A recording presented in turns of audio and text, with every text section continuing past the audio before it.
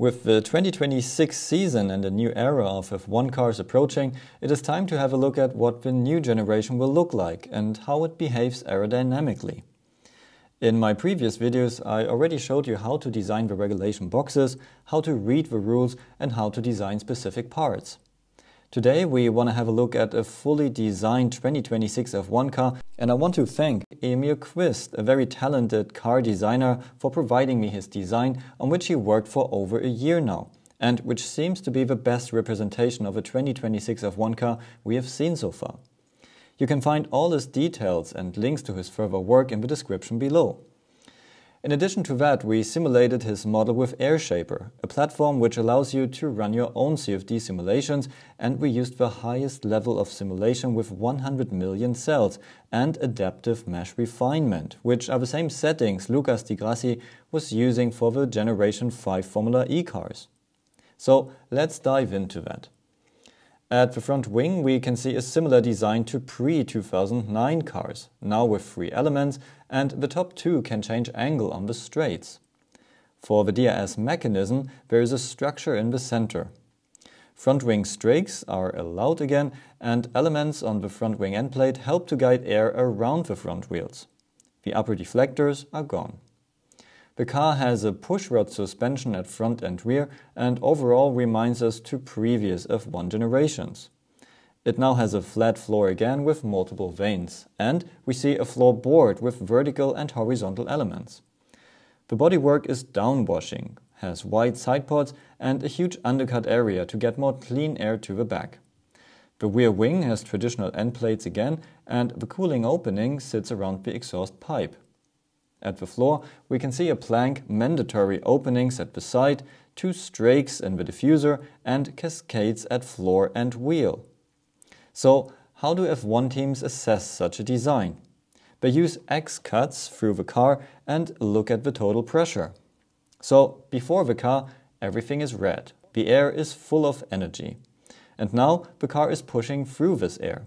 We can see how first boundary layers are building up, especially in the connection areas.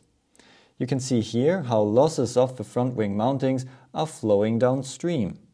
At the same time, we see that the DRS actuator shape creates separations and the outboard vanes create an inwashing vortex. And now we approach the front wheels, which are our biggest problem aerodynamically. They create a huge wake which will reduce downforce massively if it hits important devices like a wing. So we want to keep it as far away from the rest of the car as possible. But we don't have a bargeboard area and instead even an inwashing floorboard. The vane behind the front wheel helps to push the middle of the wake outboard.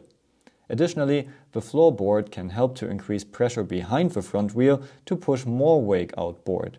And we can see here that it works well in the middle. But the upper wake stays pretty much where it is and the lower wake hits the lower outboard part of the floor.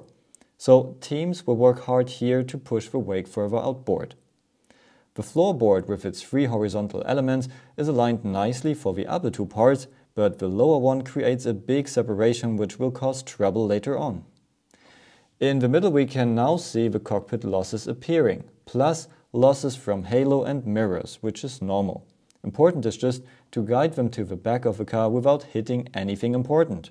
But we also see a separation from the outboard side pod inlet, which is something we want to avoid. So here we would update the side pod inlet with a bigger radius and a slightly different shape. The bodywork now drags all these losses down into the diffuser area, which is something we want to avoid, and here it makes sense to create a clear path for them to exit the car between beam and rear wing. Just before the rear wheels we can see how flow separates at the edge and travels to the center, and with the floorboard losses we saw earlier. And also at the side opening we see more separations forming, which is hard to avoid, but these separations pull towards the center and are expanded by the diffuser. At the rear wing we see the formation of tip vortices which support upwash, and in the center we can see 2 large separation bubbles which result from the rear wing mountings. And in the end, behind the car we end up with a huge and dirty wake in which the following car will drive. So to remind you, ideally everything is red, which means high energy, but the car behind now sees this. so it is not ideal for following another car, and it seems like F1 will introduce old problems again. The wake is dirtier, they rely on more downforce from wings, which are more sensitive to dirty air, and hence it will be harder to follow. But to understand the aerodynamics around this car even better, we can take a look at this in 3D. So this is our car, and these are our biggest losses. Around the wheels is normal, everything else we want to avoid. So there are lots of little details we can improve, like the suspension arm alignment or a bigger radius around the airbox inlet to avoid separations. And here we also see the side pod inlet separations we mentioned earlier. If we want to see more details, we can have a look at this. Here we see even separations from the front wing skyhooks and boundary layer building up on surfaces. Important here is that front and especially rear wing are in clean air.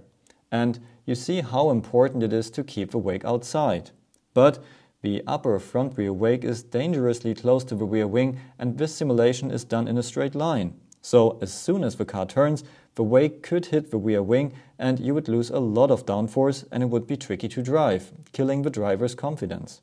So teams will try to push the upper wake further outboard, which you can partly do with the mirrors and mirror stalks.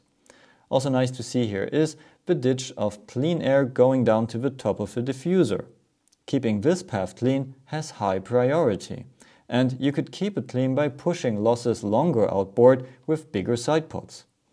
You can see a pretty clean underbody flow, but with the described losses pulling in from the side, which you would try to avoid. And in the end, you can see in what a wake the following car will drive. So thanks to Emil's design and AirShaper's simulation, we have a pretty clear understanding now of what to expect from the 2026 F1 cars and which areas teams will concentrate on. The car looks more traditional and aerodynamically it seems like old challenges will appear again. So check out Emil's design with the links below and check out AirShaper to run your own CFD simulations. Let me know your design ideas in the comments below and see you at the next one.